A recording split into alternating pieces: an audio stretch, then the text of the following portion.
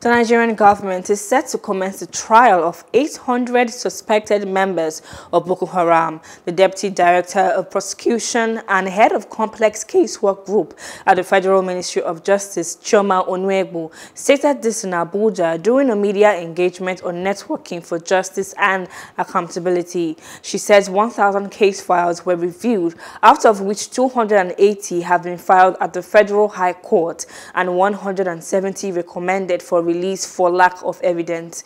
The Legal Aid Council of Nigeria will be defending the suspects in court. Hello, hope you enjoyed the news. Please do subscribe to our YouTube channel and don't forget to hit the notification button so you get notified about fresh news updates.